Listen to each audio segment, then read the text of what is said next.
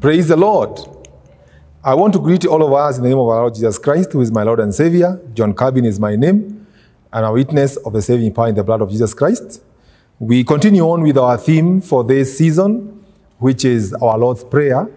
And today we are going to the last bit, which is lead us not to temptation, but deliver us from evil. The last part says, for thine is the kingdom, the power and the glory forever and ever. Amen. That is the book of Mathew chapter 6, verses 13. The other text is the book of 1 Chronicles chapter 29, verses 10 to 13. This passage of Matthew chapter 6, verse 13, is about the conclusion of the Lord's Prayer that we have been dealing with this season. This acts with a doxology. A doxology is simply a way of adoring God. When we say, for thine is the kingdom, the power, and the glory, is simply ascribing goodness, ascribing glory to God. And this phrase is not in all major manuscripts of the Greek Bible. However, it is in the earlier ones where we draw the King James Version and the New King James. You realize that if you read the NIV, it does not have this ending because it is drawn from a different manuscript. Some have argued that this prayer is the same as the one found in Luke 11, 2-4, but in this passage of Luke, there is no appearance of the doxology. Thine is the kingdom, the power, and the glory. It is suggested that the scribes had harmonized these two sets, the Lucan version and the Mathew version.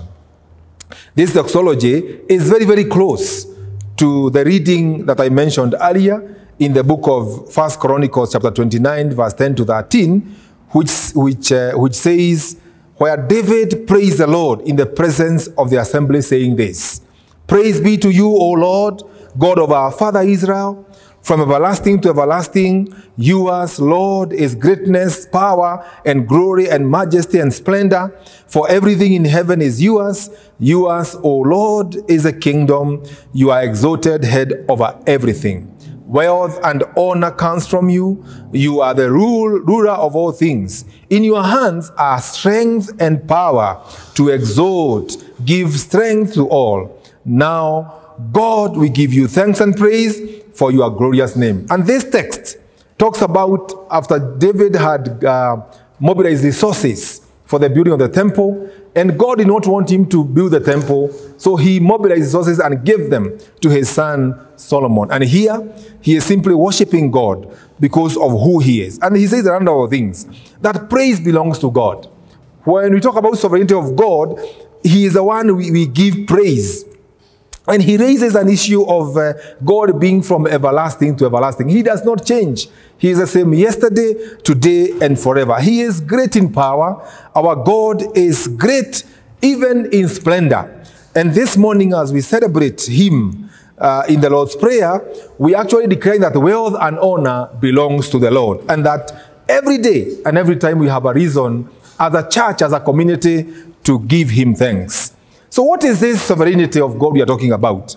Sovereignty of God is a Christian teaching that God is the one with the supreme authority above all things, and everything is under his control. God is able. God is the one who is a sovereign. Indeed, he is the creator and the possessor of the whole heaven and whole earth. Sovereignty is an attribute of God based on the premise that God is the one who creates everything.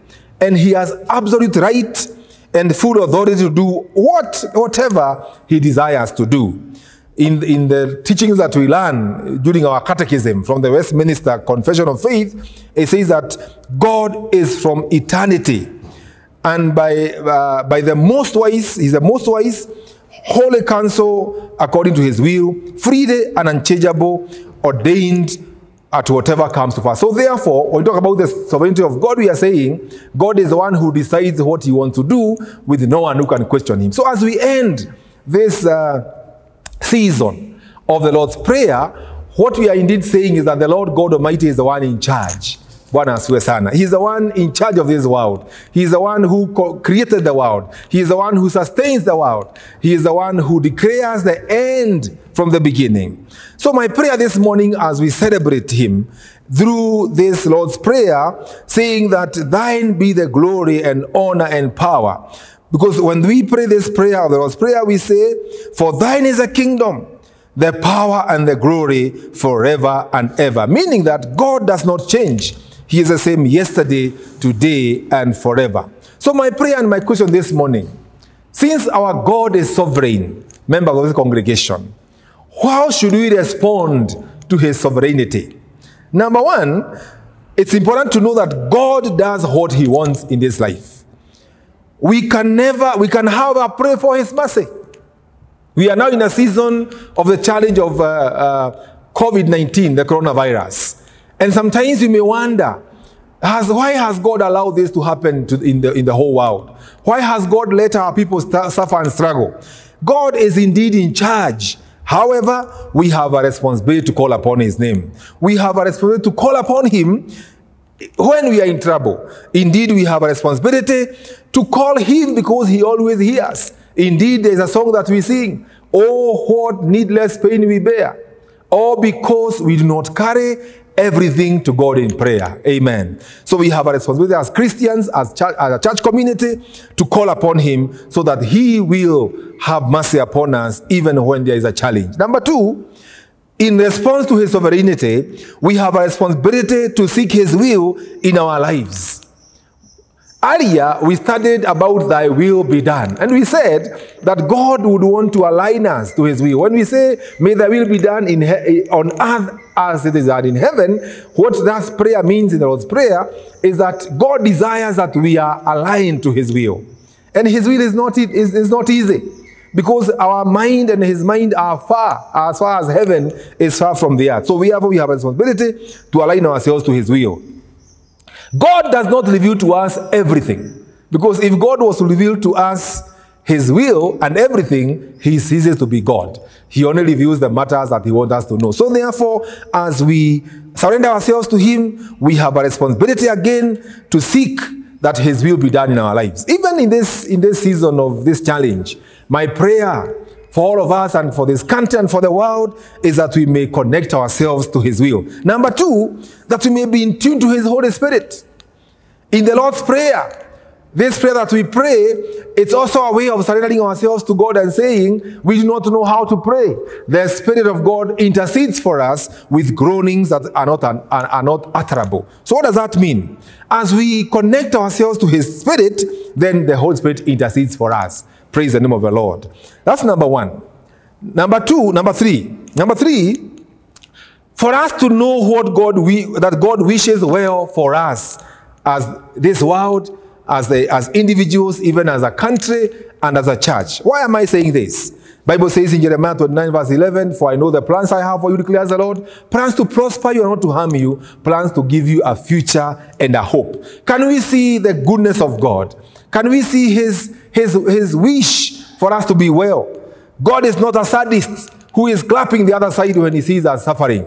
However, he wishes well for us. He wishes well even when there are challenges. He wishes well when people are going through challenges and going through problems. Number four, he is willing to deliver us from evil. And this is what we learned last week when we prayed, deliver us from evil. My prayer is for us to know that God is quick in acting. He does not punish us as our sins deserve. I know at times when we go through trouble, when we go through pain, we always wonder, have I sinned against God? What have I done? What have I done? But let me say this morning, that indeed, God does not punish us according to our own sins. If he was, none of us will be alive. Amen? Again, this is not a license for us to continue sinning. The fact that God is calling us to repentance, to looking at our lives to repentance and asking God to cleanse us, means that we are also running away from that which would connect us to his wrath. Then number five, and the last one, is to know that his grace is sufficient, even in trouble. Are our members struggling? Is this country struggling financially because of the coronavirus? Are we going through challenges of staying at home in this quarantine? All these challenges that we are going through, the grace of God is sufficient. And his grace, we sing, will take us through. And his grace is indeed that which comes to uphold us even when there are challenges. Indeed, his grace gives us hope. that even though we are in trouble, even though we are in hardships, that one time this will come to an end. And indeed, let me say this to this congregation, that this challenge is not forever. It's only for a season. So God is indeed calling us not to lose hope, to be strong in Him. He is sovereign, yes. He is in charge of everything. But as His children, we are also His friends. We can seek Him. Number two, suffering indeed may come, and many of us could be suffering, but God will ultimately act. And He has already done it. The fact that we are not all consumed is a reason enough to say God has already intervened. And then finally, He is abounding in love. Many a times, theologians will struggle with this. How is God sovereign, yet all loving? How is God merciful, yet people go through challenges? Let me say this. God is indeed able to balance Himself. He's not a human being who struggles with balance.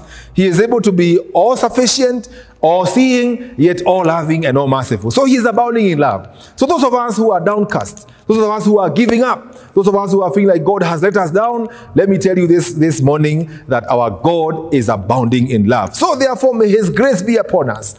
May His grace visit us. At this season when we are struggling as individuals, as families, business are closing, business are at halt, we have a God in heaven who is abounding in love. He will not let us be destroyed. Indeed, I want to say this, that His desire is that this season may end soon. Amen. And my prayer as your pastor and friend is that God may keep us strong even through this process. So my prayer today, as we pray, as we end this series of the Lord's Prayer, what we are saying is, for thine is the kingdom, O God. The power and the glory is yours forever. So therefore we have a God whose kingdom is here. We have a God who has all power. We have a God whose glory is forever and ever. We are dealing with a God who is eternal, who does not leave us to be lost. And let me tell you this day, at times you may be thinking through your mind. You may not necessarily tell anyone, but within your mind saying, has God let us down? I want to assure you that our God is an ever-present help, even in the time of need. Psalms 46 and verses 1. So what we need now is to be still and know that He is God. Can we put our faith in Him and say, although we are going through trouble, He is in charge. He is indeed there. He will never leave us nor forsake us. Praise the name of the Lord. So let's pray that God Almighty may walk with us through this journey. Shall we pray? Dear God, our loving Father, we thank you so much because of this season that we are learning about the Lord's Prayer. And as we come to the culmination of this prayer with the doxology, we say that thine is the kingdom, the power and the glory forever and ever. We know that, God, you are preeminent. You are the one that lives and reigns forever and ever. And we want to wait on you. The situation that we are going through in this world and this country is not known to you. You indeed know it. So therefore, God, we pray that you may come down and visit with us. Come and deliver us, O Lord. Come and visit with this country. Come and visit with individuals that we are going to have victory in you. May your name be honored, O Lord. May your name be glorified. Come and deliver us from this evil, because yours is the kingdom, the power and the glory forever and ever. Amen and amen. Amen.